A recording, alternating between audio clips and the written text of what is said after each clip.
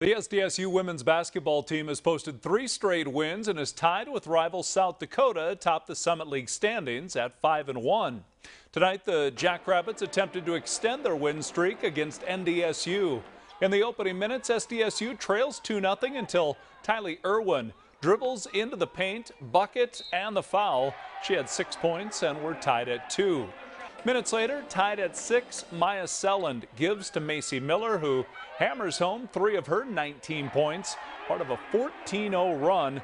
SDSU leads by 3. More from the Jacks run as Miller drives and dishes, and SDSU works the ball to Maddie Gieber, who sinks 3 of her game-high 23 points. The Jackrabbits run past NDSU 86-33.